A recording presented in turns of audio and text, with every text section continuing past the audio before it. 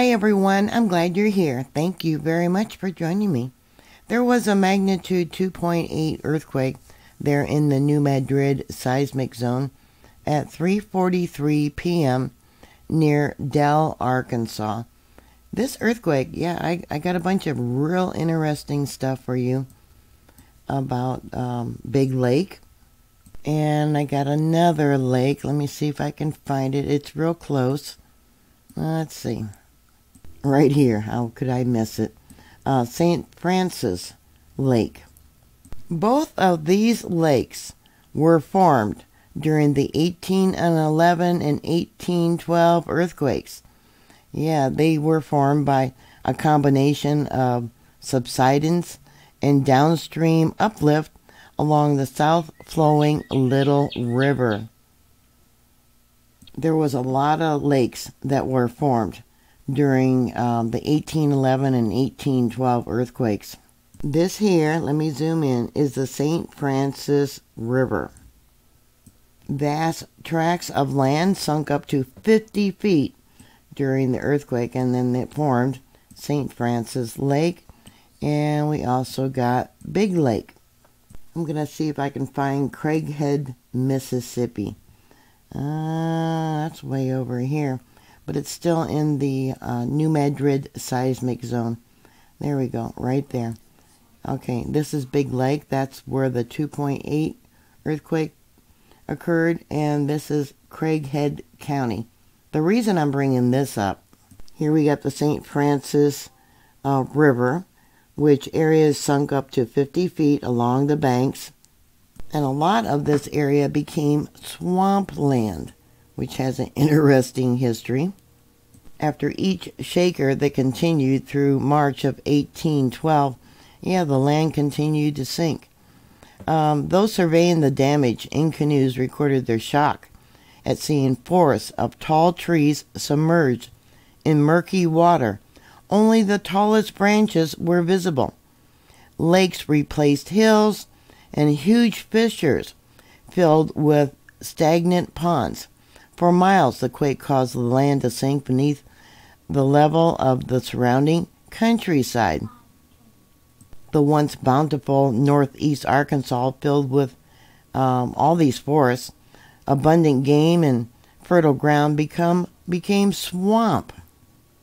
The remoteness of the area and the scarcity of people living in this location made accurate damage reports impossible for years.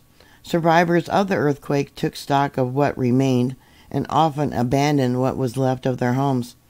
Then the U.S. government was trying to entice soldiers to serve during the War of 1812 by promising land grants west of the Mississippi, including northeastern Arkansas. Yeah, maybe this is where the term buying swampland came from. After the War of 1812, veterans and other homesteaders headed west to Arkansas, only to find that their land grants was underwater, uninhabitable, habitable only by snakes and mosquitoes that were rampant. Many of them decided to go to Crowley Ridge. Let me see if there it is, up there. Yeah, that was still on high ground. Yeah, it wasn't part of the swampland. Yeah, trust your government, right? Yeah, join the war, we'll give you free land. But they didn't survey it. All they had was the old survey maps. And after the earthquake, it all became swampland. Drawn out in blue here, that is the Cottonwood Grove Fault. And this is the fault zone that the majority of the earthquakes occurred upon during the 1811 and 1812 earthquakes.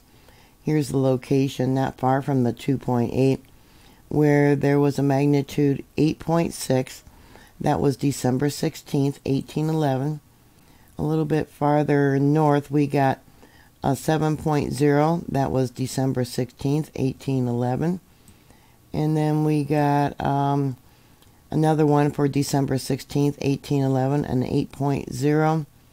And then up over here, 1812, that was a magnitude 8.4.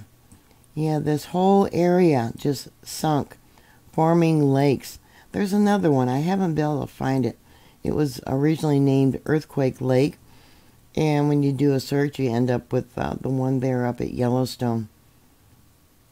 Yeah, after making that long journey across from the East Coast, yeah, to this location, thinking you're gonna start a homestead and find out you got nothing but lake or swampland.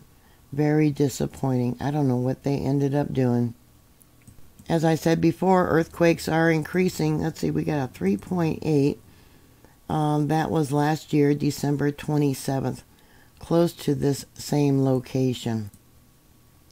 So, did you feel this earthquake? If so, put your information down below. Thank you very much for watching. Always be prepared for disaster. History has a way of repeating itself. Yeah, so if there's another large earthquake there along the New Madrid, it probably would sink even more. Please stay safe, and I'll talk to you later. God bless you. Bye.